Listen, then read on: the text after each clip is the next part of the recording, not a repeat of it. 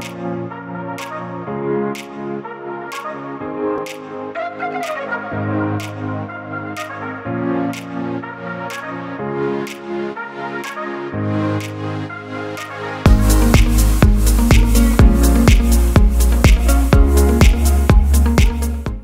and gentlemen, good afternoon. I'm pleased to see most of you back. This is not for everyone. Not everyone can take it. You always lose a few during the break. I am, as you heard, from the Institute for Futures Research at Stellenbosch University. We were the first and remain the only such institute on the African continent, only one of us, where you can do a postgraduate program in future studies. There are about 16 of these around the world.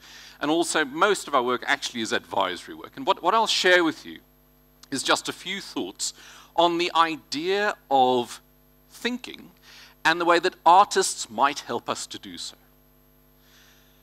We hear all the time that what we need is new thinking, but what does this mean? So you go on a course and you're encouraged to think differently. So it's Monday morning and there you are at your computer. You think, new thinking, okay. What is this?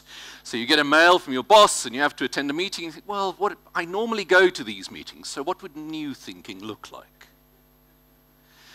As it turns out, there's a real science behind this, and essentially this is what we study at the Institute for Futures Research. We study long-term thinking, how thinking about the future changes the way that we think. And what I'll talk about today is some of my recent work on how the way that artists think might in fact help us to do so. So that's essentially what we study, long-term thinking, or in the absence of thinking, long-term stupidity. Now, could we learn anything from artists? Well, one of the things you learn from artists is that they are in fact creative and they produce things almost as if by magic, so I'm going to try and do a similar thing.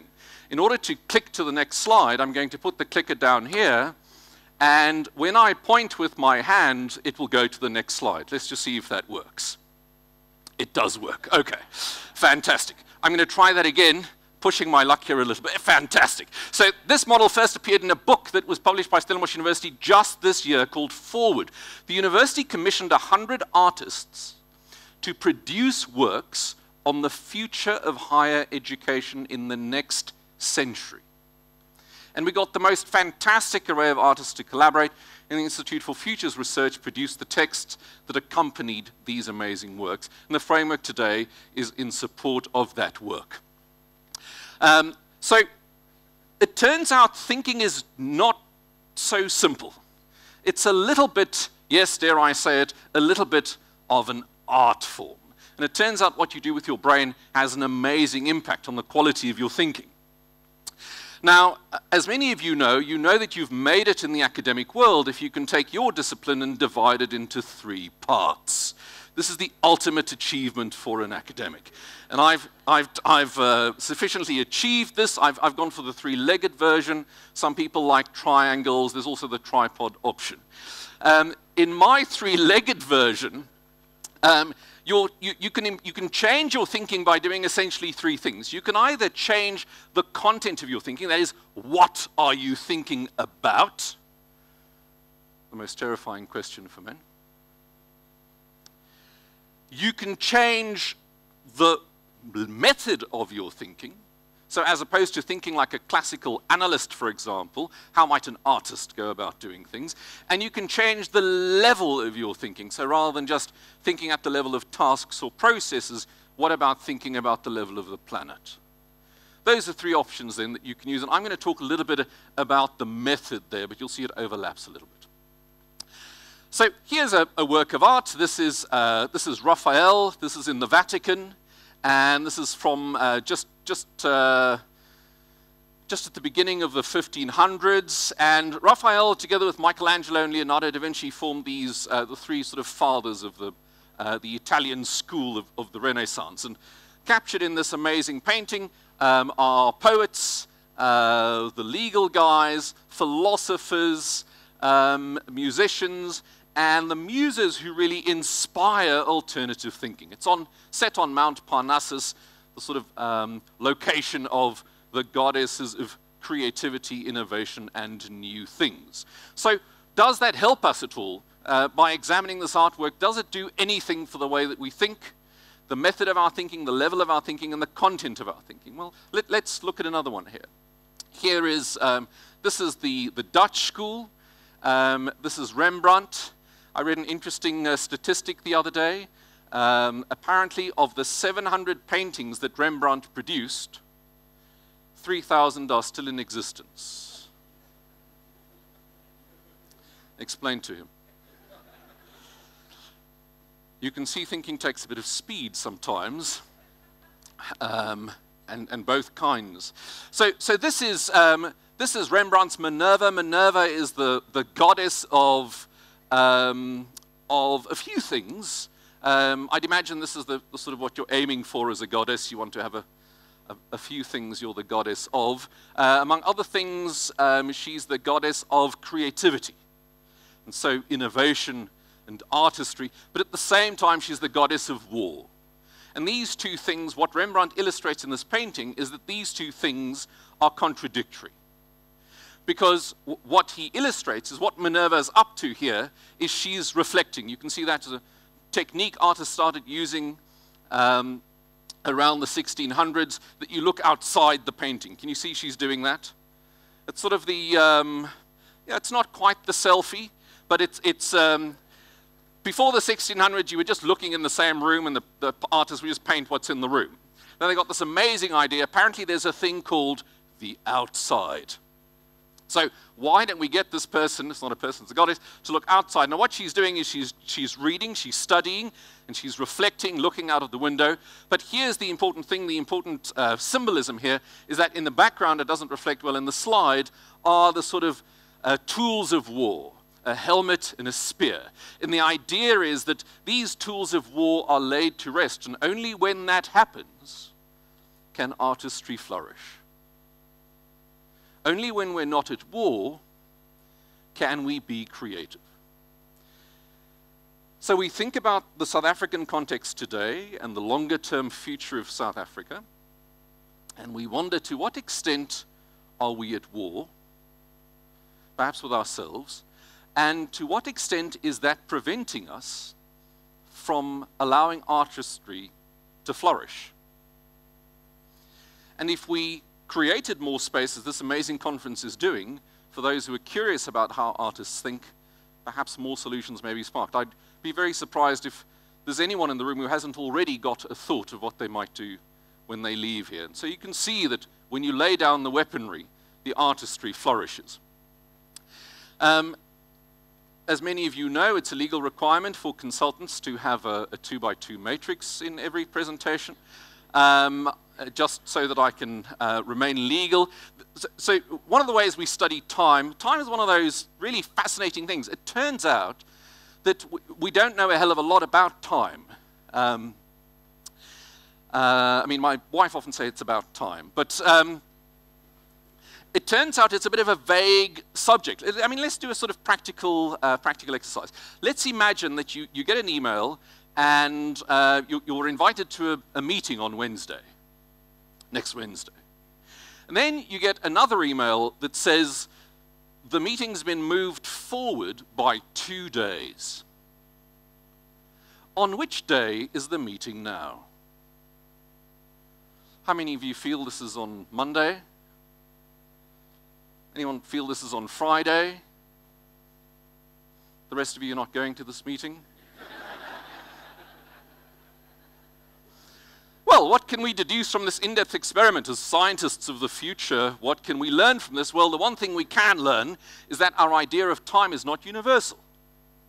We treat time in very different ways. We're very curious about how different nationalities treat time differently, and the weight, the intellectual energy they provide when they invest on three simple, very, very simple time periods: the past, the present, and the future. How much of your time do you spend thinking about the past?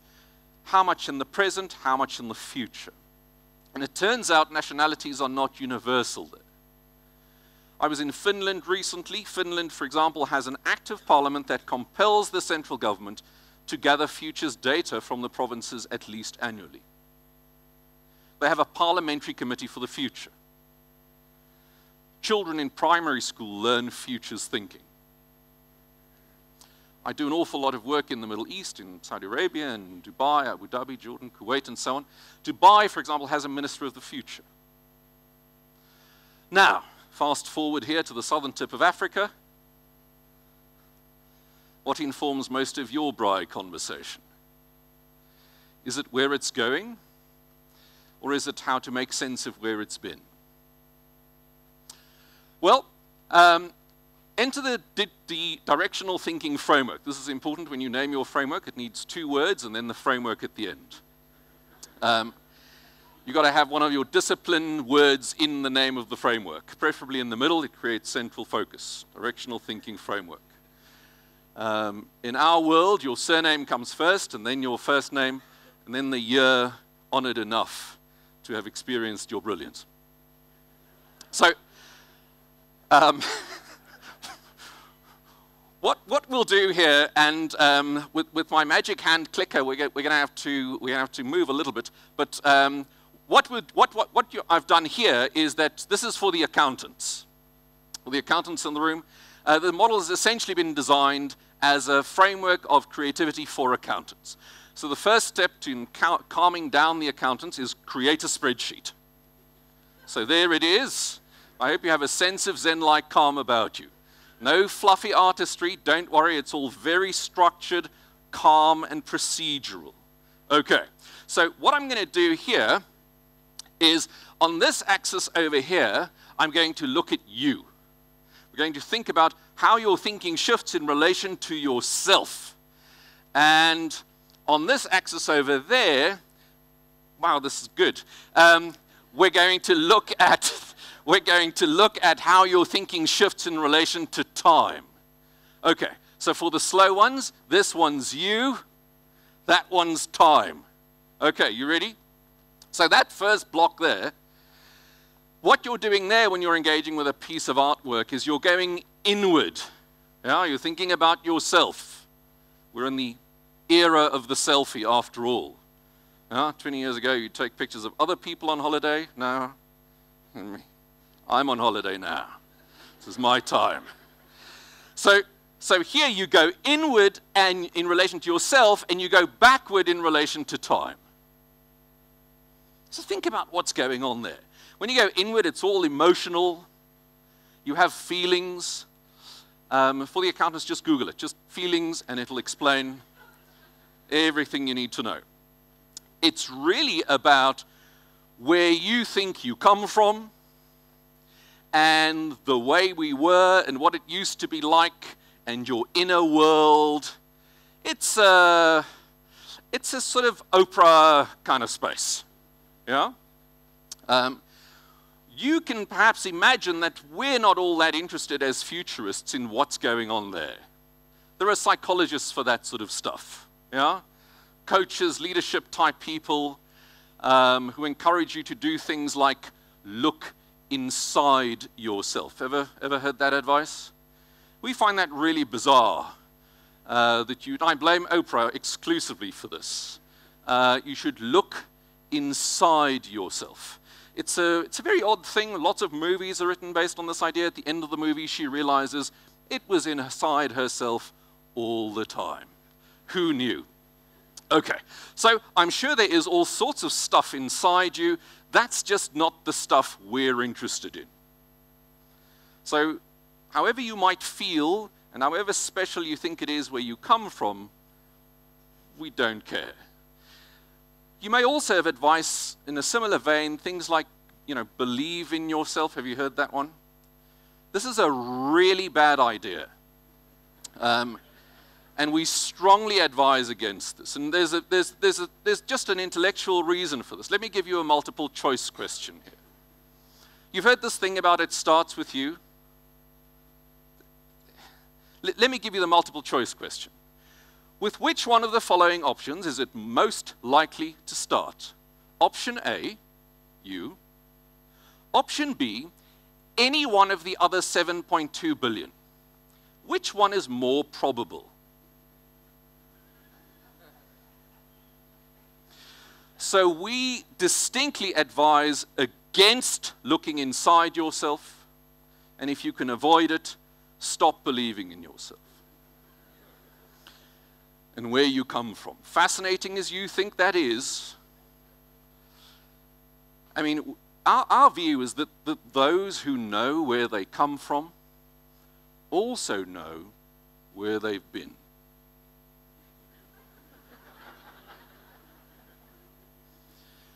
We sometimes hear the theory that apparently those who know where they come from know where they're going.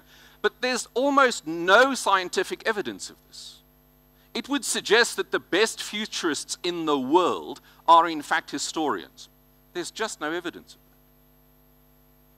that. Okay. What you can then do, if you're still obsessed with yourself, is you could think not just backward, but you can think about today. What's going on today? What's going on in my life? How are things working? And you can particularly think about power structures, who's controlling me. This is a popular one for millennials. It's all about me and who's controlling me and why that should be disallowed because of my unique, special personality and sparkling characteristics. So here you're thinking about yourself and you're thinking about what's going on today. You're over your past now. You've moved on. And you're just thinking about what's happening today, what's going on around me, yeah? At least you're paying attention, what's going on, but it's still a little bit about you. The next one there is, where are you going? Now we start getting interested. Where's this going? So a really fascinating story about where you come from and the noise of the day, but where's this going? Yeah? So you think about, let's say, the orange man in the United States, a very strong sense of self-belief, right? Here is a man that looked deep inside himself, believes in himself. What is his proposal? His proposal is, I, very much me, I'm going to make America great again. Like when? Like when black people couldn't vote, or women couldn't vote. What's your plan here? Yeah? We're interested in, where are you going with this? Yeah? Where's this going? So if you look at the next one there, if you can move beyond how special you are, you can perhaps transcend that in relation to yourself by, in a sense, rebelling against that previous self. Many people go through this kind of change. I used to be like this, and then I realized. You noticed on Facebook that people realize basically what happens to them. They don't realize it beforehand. So, for example, when you get the job, then at least there is still some meritocracy in the world. If you don't get the job, it's all political, right? Have you noticed? So here, you're looking outside yourself a little bit. Now you can go down that little path as well. So you can look in a wayward way to your past, resent it, overcome it, disagree with it, transcend it. You could look in a rebellious kind of way at what's going on today. Now, this is a popular thing for a lot of people. I object. Thank you. We've noticed your objection. Oh, and what's more, I'm offended.